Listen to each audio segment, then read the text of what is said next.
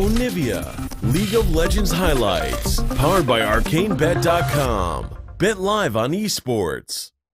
Front line aside from Zig, who will be most likely itemizing for kind of, like that pseudo off-tank damage build on the Kled, and a very strong front line from the side. Santorin making his way down into this bot side here through the brush, able to get into it, and GCU are going to pull the trigger. Yeah, Goldcoin trying to capitalize here. They burn the flash from especially the explosive charge though was popped, and it's actually Braum that gets first blood. Side of the map, there's no additional wards down here for the side of P1, and once again Ricard is going to start this off. The flash and the Trisec knocks him backwards. Arrow's going to get the wild growth, but he's going to wind up being cut down. The kill gold goes over to Ricard. And Mike Young was in the area, but not able. It's a very interesting kind of changers. Arrow. Walking no. forward, Ricard's jumping in. Chain of Crush wants it landing down to Mad Light, but now Solo's joined the fray, and Ricard 2-0-1. Oh god, the tale of two games, huh? Game stealers. Shen comes in as well, and they disengage that fight, but now Mad Life caught out. Mad Light kind of trying to go on a solo warding mission, flashing over the Baron pit wall, but he's going to go down. Mike Young gets his first kill of the game. This is a situation where there's a skirmish.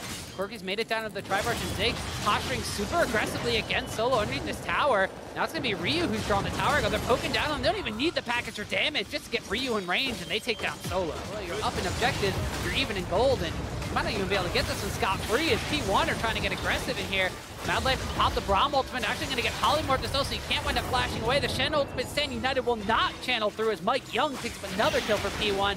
And they barely defend their tower. A nice look there for GCU. Command Shockwave is going to be repelled away from by Mike Young. Baron about 2,000 HP, but Mike Young's being chunked out. Ryu not going over the wall. P1 don't go and commit for the fight, and GCU are ignited. That's going to wind up being Zig coming in with the Cledals, but the charge comes in, and they lock down on the Solo, who's in the front line with Mad Light. P1 looking for the fight. The Chain of Corruption goes down. Solo winds up putting up the dodge zone, but he's going to wind up having to flash away. Special has to use the Wild Grip on himself. Now Zig's getting locked up in the front side, tries to flash out of the Cataclysm, but lands into the wall. Ryu is there to provide some extra damage. Oh, he takes down Santorin, and now Goldcoin has to try to flash and dash the heck out of there. P1 are chasing him down. Arrow still very healthy in the front line. As I say that, he wants it going down, but Ryu flashes forward, goes on to a killing spree, picks up the kill on the fly. Once again, they have Mad Life being chunked out. The Unbreakable Shield will barely stay alive as now Solo gives up his life as Mike Young goes on a killing spree.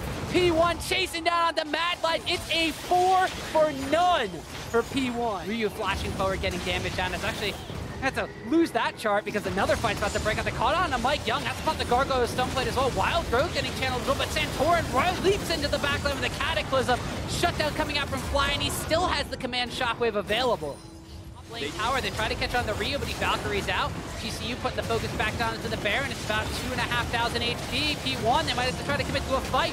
Smite is their Command Shockwave whisks as Zig winds up going into the backline. They locked up on the Santorin and Solo. Shen is going to wind up going down. Arrow and Ryu are so low, but still alive. Arrow will fall, but they trade for Ricard, and P1 are capitalizing on this Baron play from GCU. A quadra kill picked up for Corky.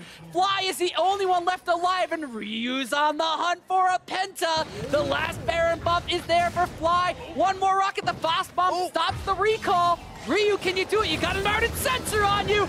Penta kill for Ryu. Ryu comes up huge in the Baron, the inhibitor down on the boss side. They're able to meet up with super creeps and end the game. Once again, it's Ryu who decides when P1 is going to come out victorious, jumping out to a 2-0 advantage in this best of 5.